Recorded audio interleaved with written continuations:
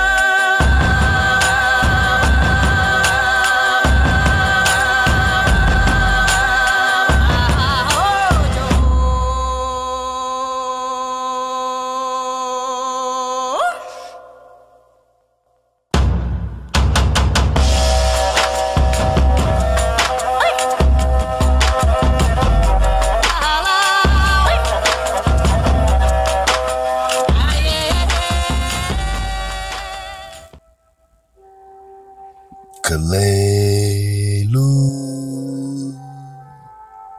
Yeah, Drop Nation, what it do? Ahab to all my Nagas all across the plain. Digging on 432, the Drop Radio. Man, everyone digging in, enjoying what we are featuring and things we are, looking into. The investigation, Ahab to the entire Ether Squad.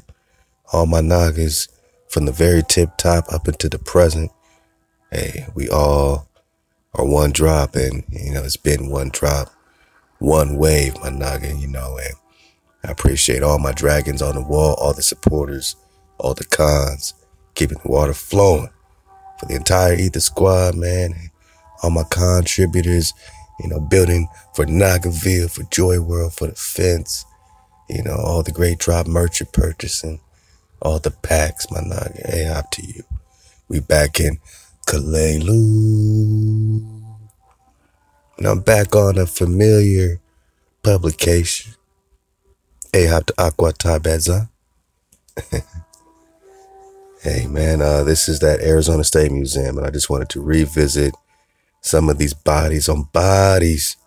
Love the supernatural, man. We got to do a remix, man. We got to do a bodies on bodies remix, man. Hey, Arizona State Museum, they drowned them? What do they do with these artifacts? Not just artifacts, we talking bodies on bodies, my nigga. Oh, you think it's play?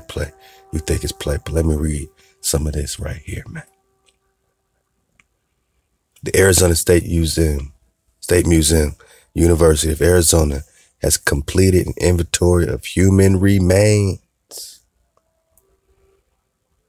and associated funerary objects in consultation with the appropriate Indian tribes. Well, that would be you, Manak, because you're going to see when they're dating these things, and ain't no native talking about no recon from 200 AD and 300 AD, my Naga. I mean, yeah, this is that American prehistory, man. You know what I'm saying? So we just talking Nagas in Nagaville, but they're saying that these human remains, all right, in consultation with the appropriate Indian tribes or Native Hawaiian organizations. So that's who's sort of the gatekeepers around these bodies on bodies, and has determined that there is a cultural affiliation between the human remains and associated funeral objects and present-day Indian tribes. Yeah, okay. Wait till you see these dates, but not.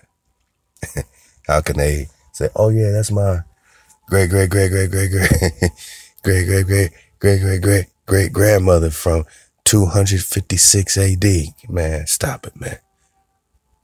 They over here gatekeeping our mamas, our abas, right here in Kalei. So we're digging on the Hebrew artifacts, and I'm digging on the Ibaru, the Hebrew bodies on bodies. Let's put it all together.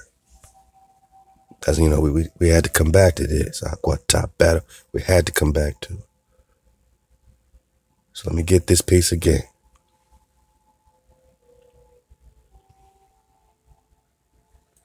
The Arizona State Museum, University of Arizona, has completed an inventory of human remains and associated funerary objects in consultation with the appropriate Indian tribes or Native Hawaiian organizations.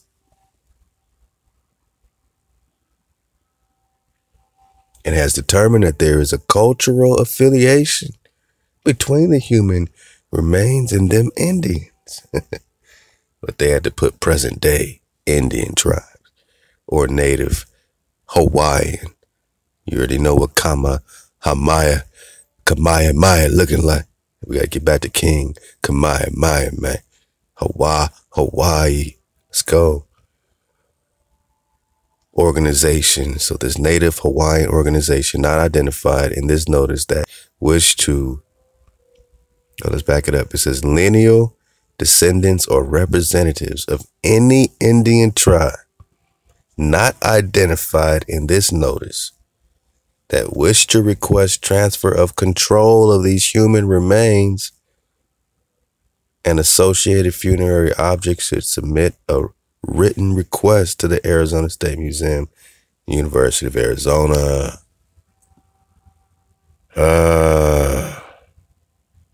So they giving out bodies on bodies in Kalei. Just talking Arizona, just talking promised land. Kalei means promised land.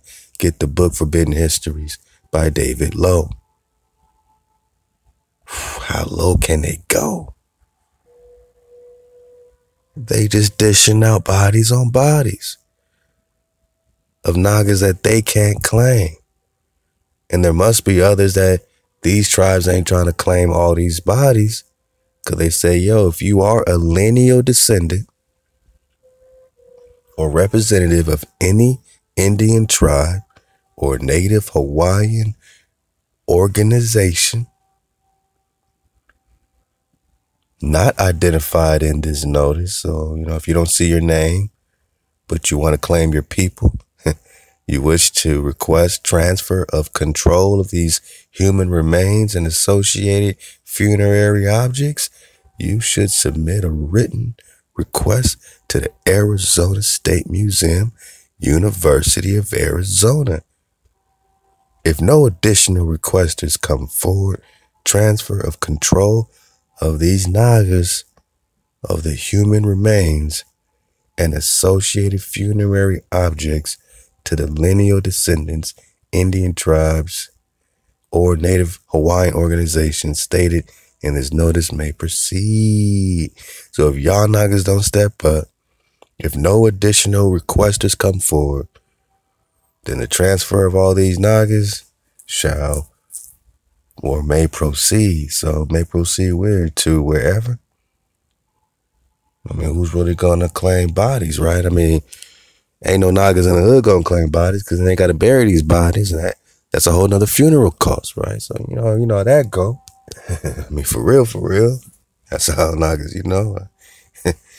So, we ain't thinking, it's not like they don't see what they can get out of it, who could really connect themselves to 200 AD and all this. All we can do is, bring it all together, you know what I'm saying, with this Nagaville, copper color Khan, this original Khan is. And, by the time you get to 200 AD in America, and yeah, you're talking tribal, you already know you're talking about the Naga, you know what I'm saying? So, we could put that together fairly easy. The land of Prester John and what it's looking like. You in the kingdom. You're in the empire, the greatest empire that will always remain as long as the Nagas KTC. So you gonna claim this, man? So they just dishing out bodies on bodies to whatever they're calling Indian tribes or Native Hawaiian organizations. Now it says lineal descendants or representatives of any Indian tribe or Native Hawaiian organization not identified in this notice that wish to request transfer or control of these human remains and associated funerary objects. So what are all these other objects? You know what I'm saying? Should submit a written request with information in support of the request to the Arizona State Museum. Who today can submit a sufficient request for them to say, oh, okay, cool. That's the Johnson family. Hey, give him that and all them things, all his stuff. Who can identify themselves to a specific body enough to substantiate some claim, man? This is, This is play. How are they as quote unquote Indian tribes substantiating some claim from 200 AD? Let's get these dates, man. Let's go, man. So you see, they on this play. You see what's happening. I'll read this part right here. It says, notice is here given in accordance with the Native American Graves Protection and Repatriation Act called the NAGPRA. My Naga, I can't make this stuff up. NAGPRA. All right.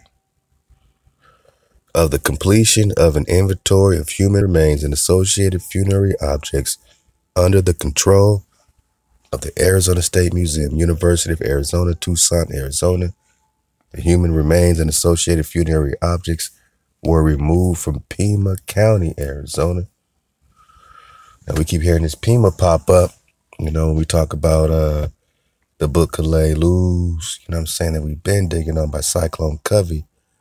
This notice is published as part of the National Park Service administrative responsibilities under NAGPRA. The determinations in this notice are the sole responsibility of the museum, institution, or federal agency that has control of the Native American human remains and funerary objects. Somebody got your things and somebody got your stuff. So we've been talking about these damn dams. We're going to get back on that. These lakes, investigating these lakes, man. All our Naga cities. But then you just got your Naga remains and funerary objects popping up out of Arizona. And they're like, who want them? Who can substantiate a claim? Come on, man. It's 2021. You done cut people off from being a nation. It's hard to go back to 200 AD, right? Yeah, man, we just got to put it together. Here's some of the jabronis, you know what I'm saying, claiming, pieces of this stuff. This is a detailed assessment of the human remains was made by the Arizona State Museum, ASM, professional staff in consultation with representatives of the Chin, CHIN, Indian community of Maricopa, Chin Indian Reservation, Arizona. So these Chins are in on something. The Gila River Indian community of the Gila River Indian Reservation, they're in on something.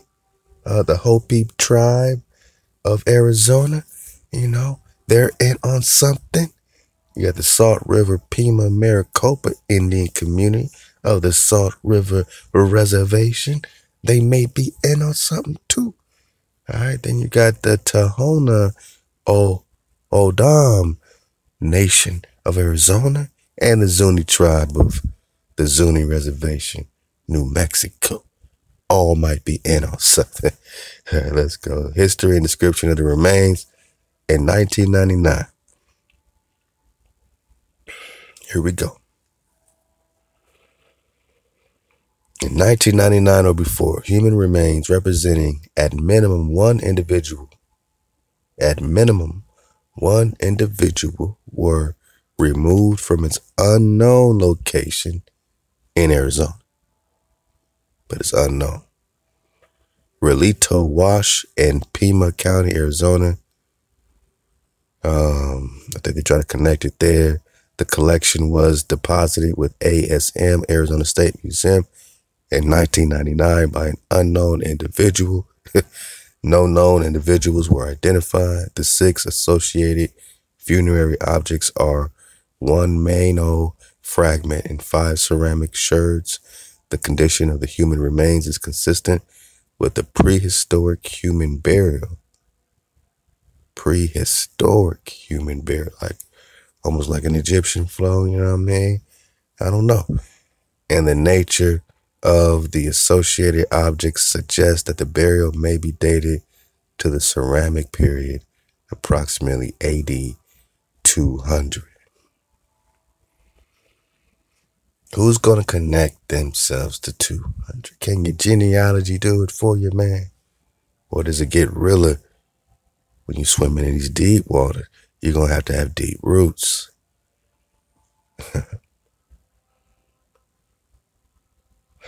And it says some even span up into 1500. So it even gets, you know what I'm saying, what's popping in the 1500s. 1492, Columbus sailed the ocean blue. It's all happening. That's that Charles Quinto, Charles V era, right? So you got all that cities of gold, all that stuff popping off, right? We're talking Kalelus, man.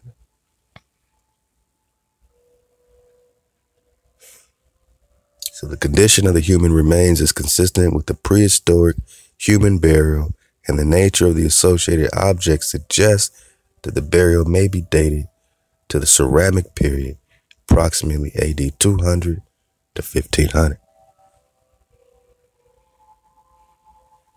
Yeah.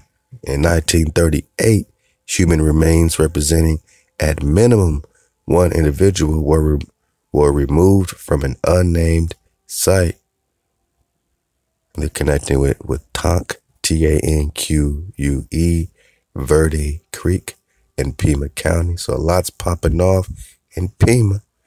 The human remains were found inadvertently and donated to the Arizona State Museum by G.E.P. Smith. The human remains and a ceramic vessel were brought to the Arizona State Museum and assigned an ascension number. The ceramic vessel is missing. No known individuals were identified. No associated funerary objects are present. This unnamed site is 7 miles northeast of Tucson. No northern contextual information is available. No further contextual information is available. Based on ceramic typology, the human remains likely date to the Hohokam cultural period. Now we're talking AD 500, my Naga. So, yeah, man, this ain't touching nothing that, your paperwork's able to touch. You have to go back to the originals, man. Yeah, ain't no BCs and all this stuff, all this new chronology, Scaliger and Patavius. So, you're going back to the originators. This Hohokam cultural period, AD 500 to 1450. Interesting how the Hohokam period ends, 2 years right before the 1452 Papal Bulldog to take down all y'all. 1969, human remains representing at minimum one individual were removed from an unrecorded site. They're saying might be connected to Tucson, Site 17 in Pima County, Arizona. The excavation was conducted by the property owner who donated the human remains to the Arizona State Museum in 1970. No ascension number was assigned. No known individuals were identified. No associated funerary objects were present. The site is on the east side of the Santa Cruz River floodplain in a region with a long history of human occupation. Okay. So the site where this Naga is found is on the east side of the Santa Cruz River floodplain in the region with a long history of human occupation. Long history, man. They didn't just get off no boat, man. Ceramics were reportedly collected at the same time as the human remains, but they have not been found. Based on the reported typology of the ceramics, the human remains likely date to the late Agua Caliente phase of the early ceramic period. Listen up, man. AD 300 to 500. So they narrowed down these human remains, AD 300 to AD 500. Now it starts getting real in 1976 to 1978. Human remains representing at minimum 72 individuals were removed from the Hardy site, Pima County.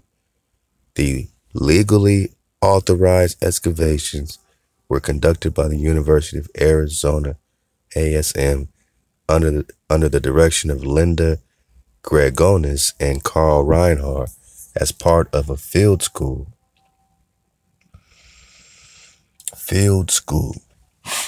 All right, so they found 72 Nagas between 1976 and 1978. Arizona State Museum's all up in this, man. University of Arizona is all up in this Naga, Naga bodies on bodies. We say we Ibaru, we Hebrew. They say, where's the bodies? They're hiding the bodies. They're destroying the bodies. They're dishing them off to these tribes as if it's them, right? As if they connect to the mound builders, right?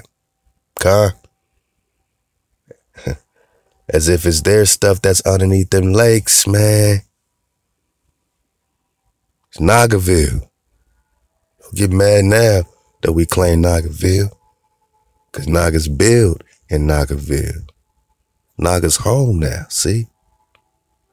Don't get mad now. Ain't nothing to see here, boss. Just Naga's going Naga. Naga bodies. Where's the bodies? 72 individuals dated between 750 and 900. Who can give me some history before 700 in America? Go. I don't talk about no so-called white man, no Roman in his ship, lost. Nah, man. If you're talking Remani, then you're talking the pomegranate Granada Nagas right here, already in the promised land. Cut lay loose. Give me some history before 500 AD in America. Go. 300. Go. 100. Go.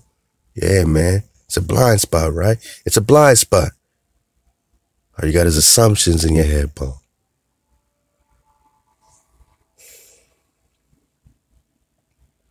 If today's natives can't claim the mounds,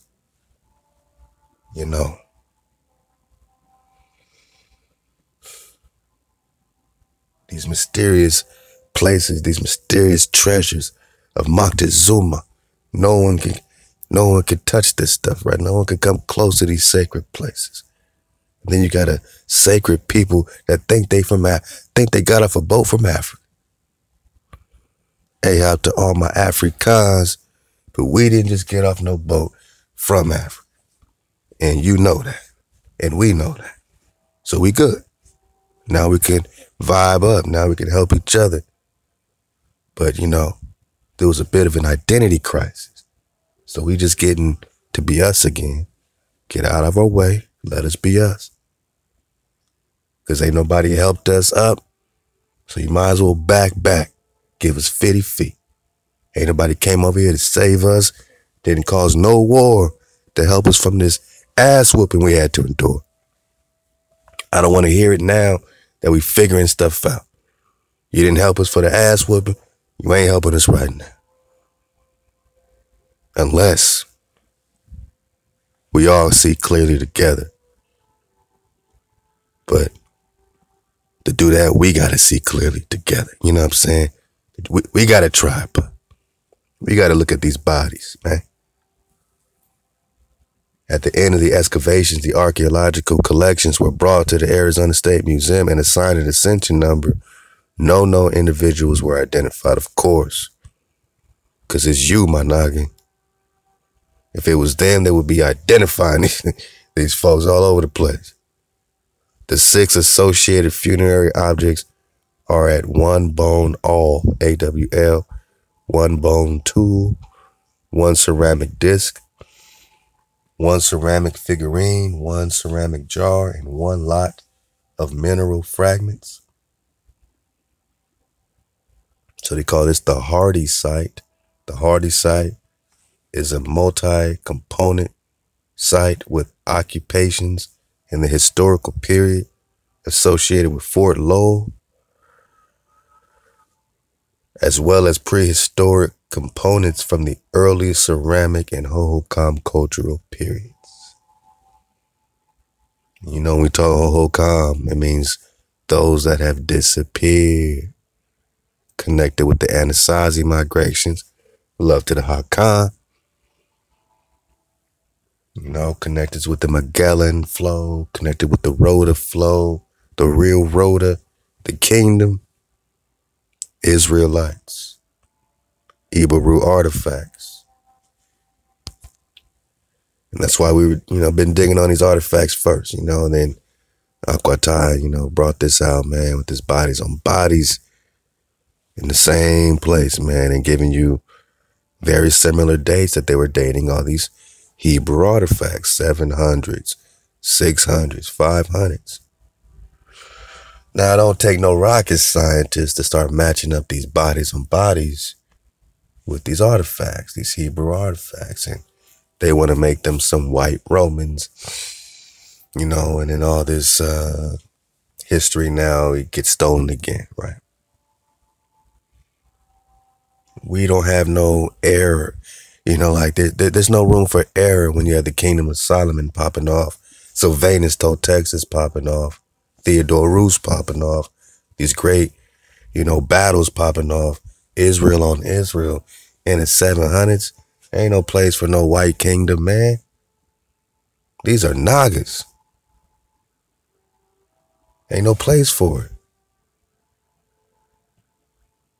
You got Sylvanus Bravo already popping off, Lane Calvo, Lancelot popping off, Tapuzine popping off, Israel the 3rd, the 4th, the 5th, the 6th. You got Quetzalcoatl popping off, Joshua.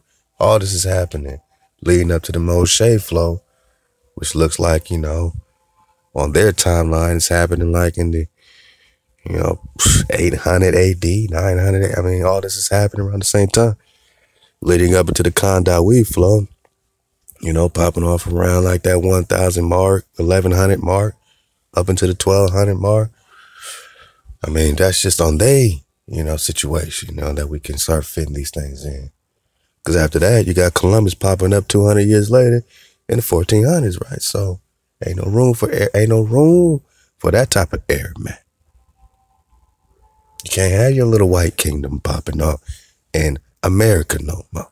Not in the 700s, They say, oh, these Jewish artifacts must belong to us. And then they hid it. First they claimed it. It was in the New York Times in the 1920s. They have a whole article about these Kalelus artifacts, Hebrew artifacts found in America in the 1920s. And then they buried this stuff, right? They don't want to talk about it no more. Because they realized if we claim to be them, we got to claim to be the people that got rolled up on by Columbus. If we claim to be these Hebrews in America that connect to Quetzalcoatl directly, you know what I'm saying? Then we got to claim heritage of Quetzalcoatl. We got to claim to be these natives, man. And how would that go today if the so-called Jews claim to be natives today? Come on, man. So, it got real iffy. They knew they couldn't walk in them shoes. They hid this stuff. But nobody could walk in our shoes. But Naga, that's what you're really seeing. It's a big vacant piece of history. They got swords coming out of Arizona. Swords, man. All these biblical wars, they had swords. David and them. Moses had swords. He's king of Cush for 40 years in the book of Joshua. Come on, man. Swords with Hebrew on them. Swords with these diplodocuses or dragons on them, man. Same time period. That's all I'm saying. So now you're finding 72 individuals at the Hardy site. And then 1931 and 1940 and 2010 and 2013. So they still finding Nagas. They found human remains representing at minimum 44 Nagas. They said 44 individuals were removed from the University Indian Ruin, Arizona. At least, at minimum, individuals, right? Individuals. And I'm describing these people for a reason. If it was they people, 44 white men were white men bodies with white women. Man, they'd be going crazy. If it was natives, they'll be talking, oh, it's clearly natives. They ain't saying nothing, right? Oh, they're not identifiable. Legally authorized excavations were conducted by the University of Arizona, Arizona State Museum in the years 1931 to 1939. Pay attention because G.E. Kincaid is popping off in Arizona too, with the Grand Canyon, finding Egyptian stuff in there, all that. You know what I'm saying? It's Ibaru, everything's flowing through there in the 30s as well. So in the 30s, a lot's happening from the Grand Canyon that's really overshadowing this Kalelus excavation, man. That's overshadowing all these excavations popping off that they're calling legal. It's just legal to come, invade a country, invade a land, and start digging up their bodies. That's legal, authorized. Oh, now we're back to the doomed diverses. 1452 Papal Bull. Authorizing King Alfonso, authorizing everybody to legally invade, seek, or search out, capture, vanquish all you Sarah's sons, huh? All you Nagas, all you Negroes, everywhere you are. And it wasn't a white on Negro thing. It was a Negro on Negro thing.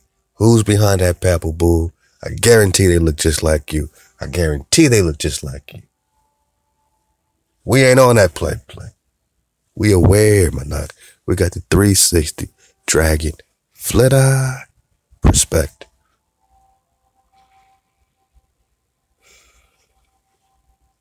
Along with these 44 Nagas, they found 63 funerary objects, from different ceramics, jars, sherds, vessels, chip stones, pendants, shell beads, some more, and 2 stone artifacts. I wonder what that is, right? They just call them stone artifacts. Man. So those Nagas are dating to 1100 to 1450.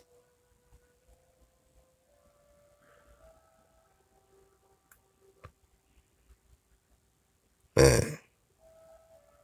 So I'm just scrolling down. You got 33 Nagas removed from the Honeybee Village site. All this in Arizona. It's called the Honeybee Village site. You got a Naga found at the Collier Creek Slide site in Arizona. Dated to 450. Okay. Got another Naga found at the La Paloma site in Pima County, Arizona. They're putting his date 302 or her date 302 to 625. It's all happening. It's all happening, man. So, let me just get to a little bit on the conclusion that they wrote. And then I want to get a dismount, man. Love to Aqua Tie with a brand new book. Aqua slid to a Naga. I gotta at least start with the intro. Familiar author, Gene, is it Hancock? We're talking Kyber, we're talking Keeber, Kavera. We're talking Kavera, my Naga. Then, we must be talking Anion. And we're talking Anion, we gotta be talking Kalelu. So, see how it all ties in.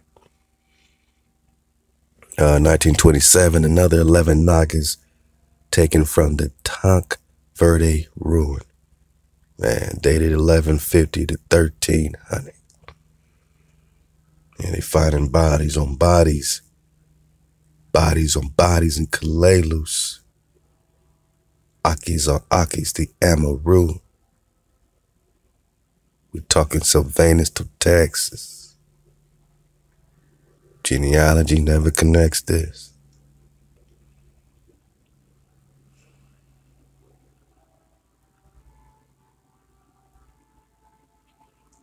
Just reading some of the what is it called? The determinations made by the Arizona State Museum. So these are their determinations. Officials of the Arizona State Museum have determined that, pursuant to Title 25 USC 3001, the human remains described in this notice represent the physical remains of 292 Nagas, individuals of Native American ancestry. Nagas, that's nearly 300 Nagas right there. Where's the bodies? Bodies on bodies. 292 Nagas that they're trying to just, dish out amongst each other, and a lot that no one's claiming it. Come on, man. No one's claiming it because they can't claim it. They also said it, 1,914 objects. They found almost 2,000 objects right here in Pima County, Arizona. Dang.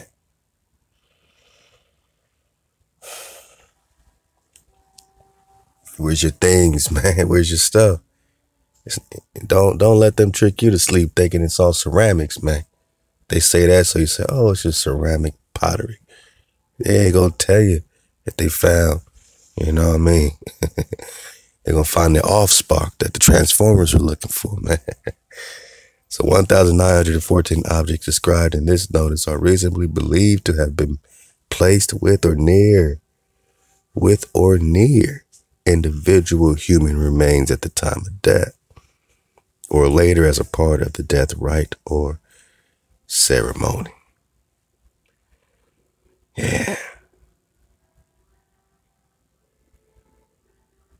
And they ask again, they said, man, any descendants of any Indian tribe, that want to request transfer of control of these human remains and associated funerary objects should submit a written request. All right, so again, they already got their go along, get along gang, Ahab to Kwame.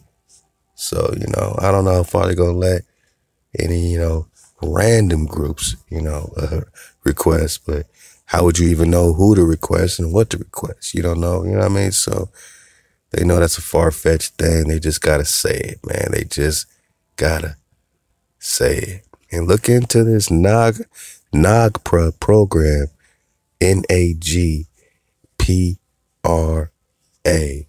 program, man. And, let it, see what we got on that, man. Might be a hard hit. Man. We're just surfing the wave. Let's get a little bit of this book, man. Let's fall back. Aquatai got his designer. Lawa.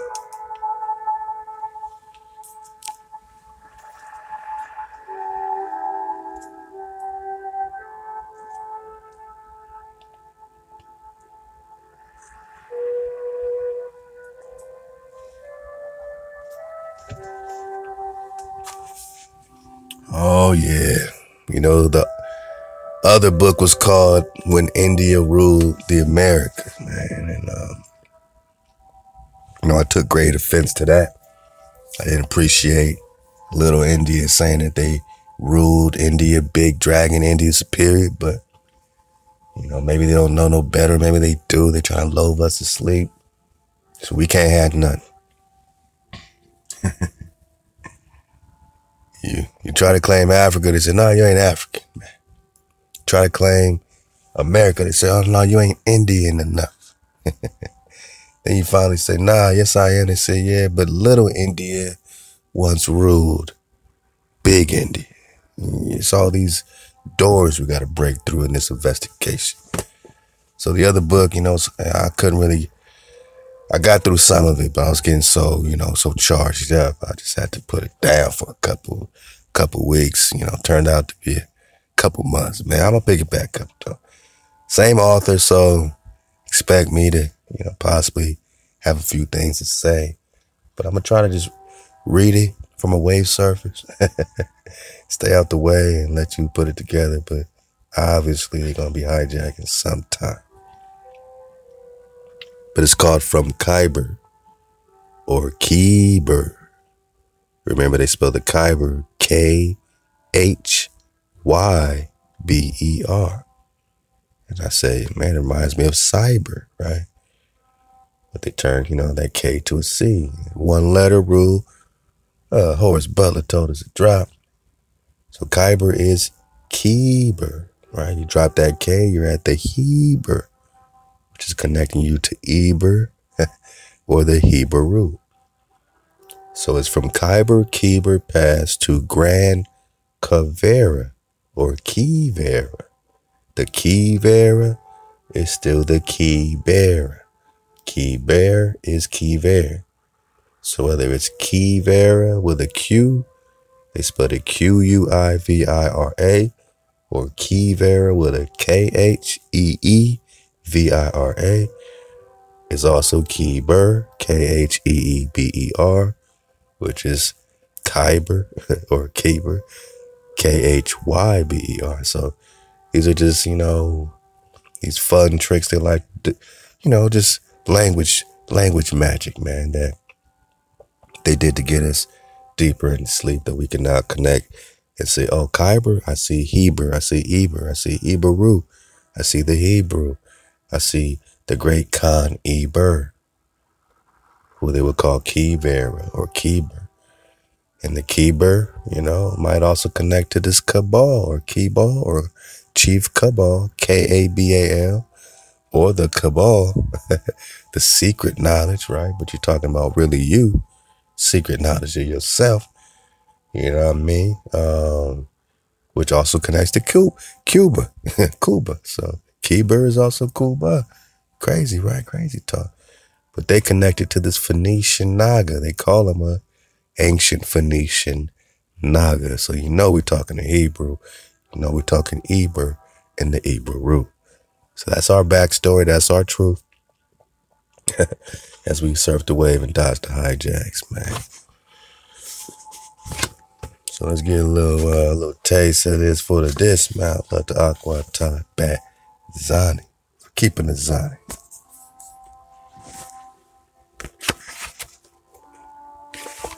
All right. Okay, whoa. I just saw these artifacts popping up, man. They got some good little pictures in here. I'm going right in. Y'all.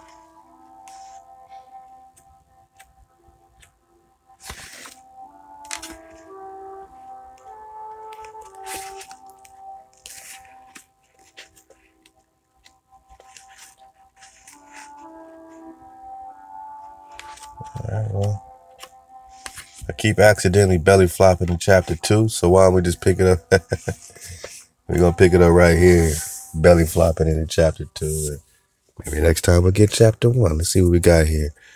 Chapter 2 is called Exploring Southwest USA Greatest Mystery, La Grande Quivira, Quivira. Let's get a piece for the dismount.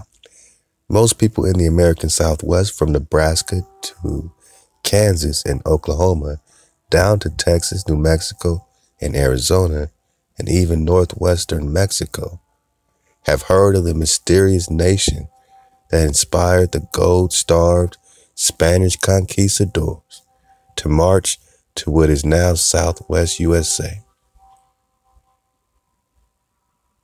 In search of the fabled golden empire of Quivira, or Evera, or Eber, or Khyber, let's go. And the 7 cities of Cibola. Whoa.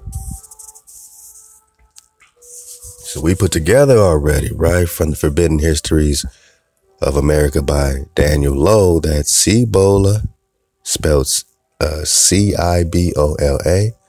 Cibola is also Shimbala. Shabala is also Cibola.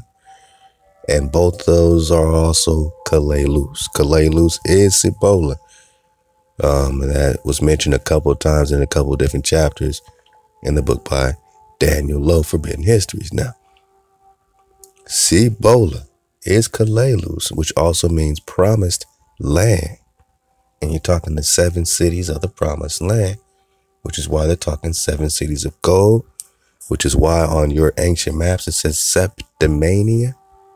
Sept means 7, like Oct means 8 by Naga.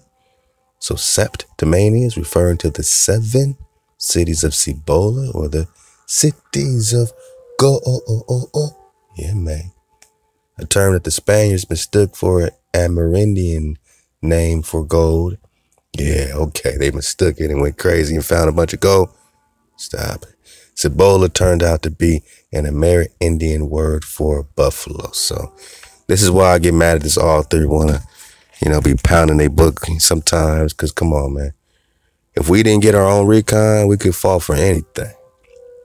That right there could throw us right off the path, right? We could say, oh, I thought Cibola meant something to do with the promised land. Oh, no, it means it's the Amerindian word for buffalo. Now, Daniel Lowe said the word Kalalus, was of a language that they're still trying to decipher. So, to connect the Kalalus with the Cibola, you're connecting something that you can't even decipher.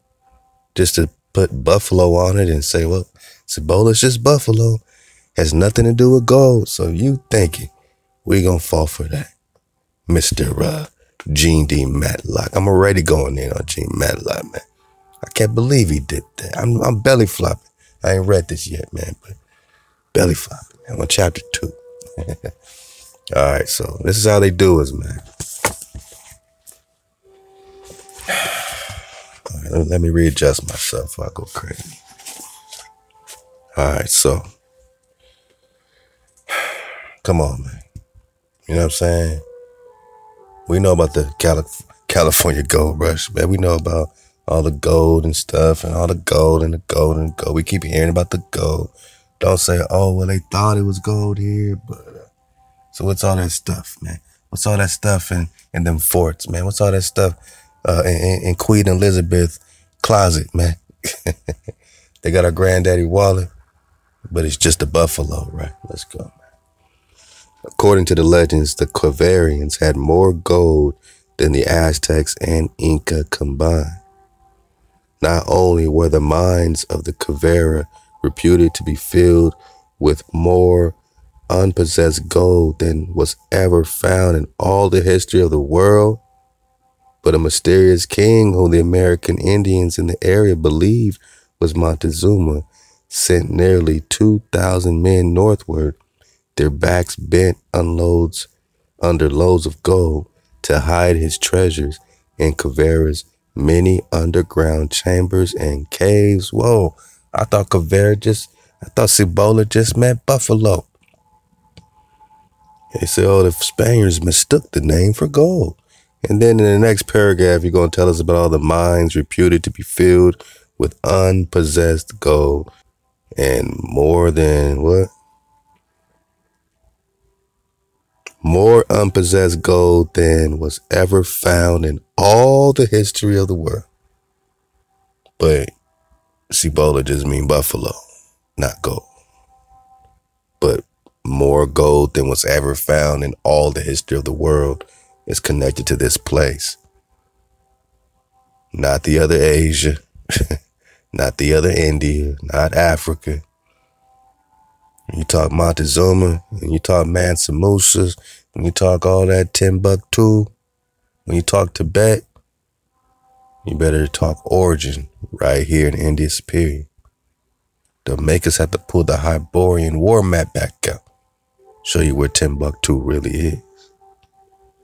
Where Greater Asia really is. Where India Superior really is, my Naga. Let's get a little more for the dismount. I'll go crazy. But they're also connecting it to a king, right? Just like Kivera is a person. Kivera is Eber. Eber, Kiber, Kyber, Kiber, Managa, Eber, Managa, Eberu. They like to put the K's in front of the H's just to turn the he to a key and then turn the hard K to a CH, turn it to a she. You know what I'm saying? Hey, all praise to Allah, we're seeing clearly. Allahu Allah. So they put all this, they believe this and da. Like, you can't speak on these people. Well, they just believe that. To them, it was real. To you, this is real. But they try to discount somebody saying, well, they just believe that was the case, as if you got the truth. You know what I'm saying? That's what I don't like about these authors sometimes. They always speak like they got the truth, like they ain't investigating, like they knew more than Montezuma, like they knew more than the Nagas, speaking on Montezuma. They call him a mysterious king. Not only were the mines of Kivera reputed to be filled with more unpossessed gold than was ever found in all the history of the world, but a mysterious king whom the American Indians believed was Montezuma. I mean, what are they wrong? Are they wrong? You know what I'm saying? Come on, man. Sent nearly 2,000 men northward, their backs bent under loads of gold to hide his treasures in Kivera's many underground chambers and caves.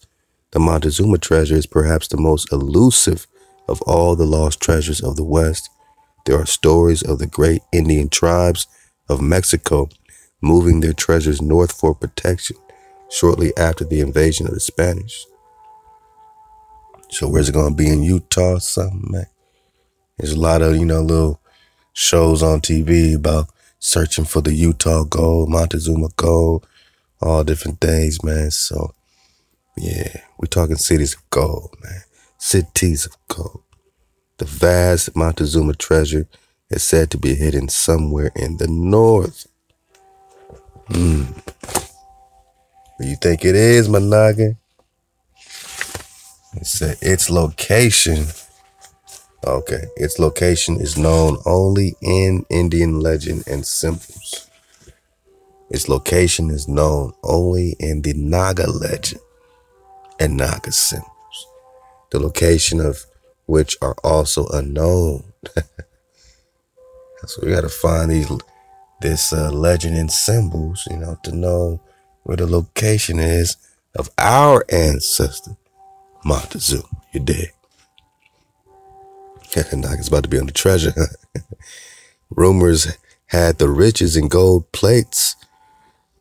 Rumors had the riches in gold plates and ornaments in the Colorado mountains. Oh, Templar, take the wheel.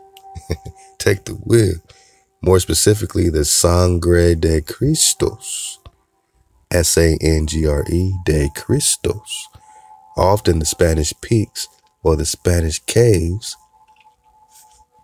are mentioned in the legend, demonstrating how the Montezuma story is often involved with other legends. Arizona also lays claim to the Montezuma treasure. Arizona, they got it. Maybe they got a piece. Colorado got a piece. And it is involved with one or more other legends in that state. New Mexico has cause to fix the limits of the legend within its boundaries. Treasure Tales of the Rockies, page 134. The Macacho de Metates, or Metates, Picacho, Macacho or Machacho de Metates, Metats, west of Tucson. The turquoise mines in the Silver Bell district and elsewhere were known to the Aztecs as also its mineral wealth. The ruins of the settlements of the ancient miners are still in evidence. The rock carvings near them are of an entirely different character from those found in other parts of Arizona, being for the most part astronomical symbols. And that's out of Treasure Land by J.G. Hiltzinger, page 20.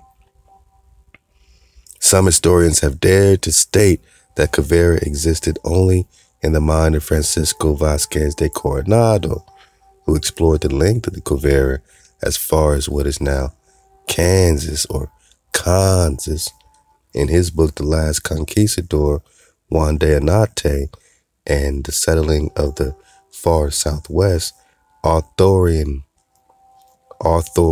historian Mark Simons reveals the ignorance clouding the minds of most modern historians and archaeologists about one of the greatest anomalies in human history, an anomaly that existed not only in the Americas, but in every other part of the world. For the dismount. In the years when the Spaniards were endeavoring to unlock the secrets of the New Spain or Mexico far frontiers, the name Quivira became attached to the remote plains lying northeast of New Mexico and centering upon the modern state of Kansas. The word first occurs in the Chronicles of Coronado Expedition when a Plains Indian encountered at Pecos Pueblo spoke of his native country in the east as a land rich in gold, silver, and fabrics. Somehow from this communication, quite imperfectly rendered, the eager Spanish listeners came up with Quivira as the name of that wondrous kingdom. So somehow they're saying, the eager Spanish listeners came up with Quivira as the name of the wondrous kingdom whose wealth to the ears seem unlimited. So they contribute that not to a person, but to the eager Spanish listeners, man. Come on, Gene Matlock, man. Let's go, man. We got some dropping here, man. We got some jewels to connect to our investigation. Whether Quivira represented the mangling of some Indian word, or Keber, Eber, or a purely Spanish creation, and is difficult to say. One persistent explanation holds that Coronado selected as the motto or watchword for his exploration the catchphrase or challenging phrase, Quien vivere sera, meaning he who lives will see. Author's interpolation, Quien vivere sera, really means who will live will be. His men shorten that to Quien vivere, then to Quiv. So they're trying to make them come up with Quivira. You know what I mean? But again, this is out the book, The Last Conquistador, Juan de Anate, and the Settling of the Far Southwest, from Francisco Vasquez de Coronado. So, this is what they want to take credit for. So Quivira signifying great, yada yada. And then you got Benito Geronimo Feggio, FEIJOO, stated in the Proyecto Filosofia en Español, an encyclopedic collection of ideas and accomplishments of mankind. North of New Mexico, there's a nation called Quivera, which all the geography books I have seen discuss. There is no doubt of its existence. North of New Mexico, there's no doubt of its existence. The popular opinion of the Mexicans is that there is a great empire, which they call a Gran Quivera. They say that not only does it abound in riches, but the people there are very rational and polite. They say that this empire derived from the ruins of the defeated Mexican Moshe Empire, fleeing there, I don't know what prince of the royal blood of Montezuma. Feggio's statements reveals a common superstition among both Indians and Europeans at the time in history. Supposedly, certain Aztecs transported what wealth the Spaniards didn't wrest from them to New Mexico and Arizona, Naga. And we just over here talking about Kalelu.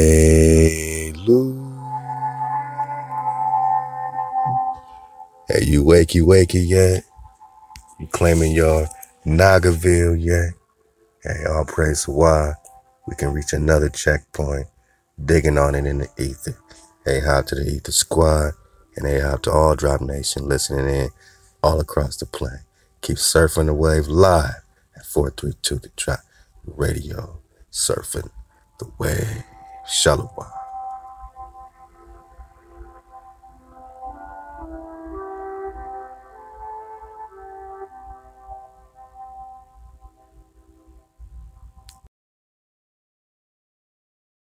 Yeah, man.